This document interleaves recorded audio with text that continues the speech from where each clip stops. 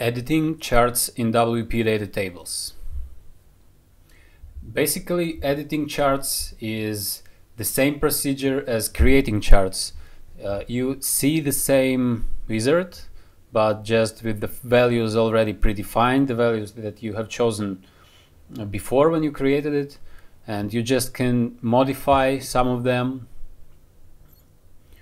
and save this in the end, and that's the whole procedure of editing. But let's go through just to show you how easy is this.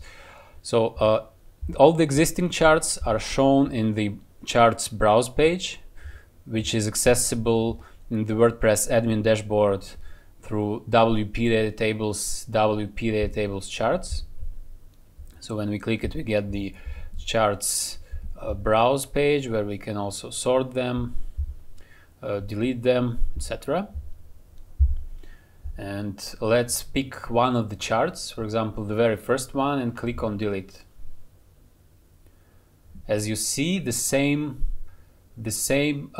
wizard appears, but we already have the name predefined, we already have the chart engine predefined, we have the type predefined,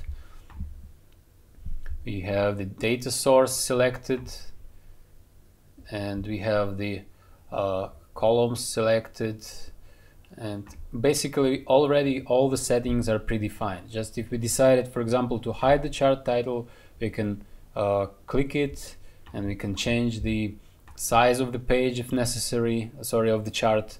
We can change the labels and all the other options that are in here. And then we can preview how it will look, and basically that's it. So nothing complicated, just locate your chart, open it, browse to the step of the wizard where you need to do the change, and just tick one checkbox or untick it, or I don't know, reorder the columns. Basically do the change that you need, save it, and it will be reflected by the same shortcode as before. So the shortcode won't change. You don't need to do any other moves. That's it. So this one was really short.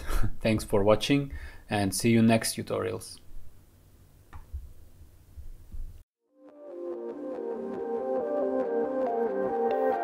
wpDataTables, the easiest way to render interactive editable tables on your WordPress site. Purchase wpDataTables exclusively on Code Canyon.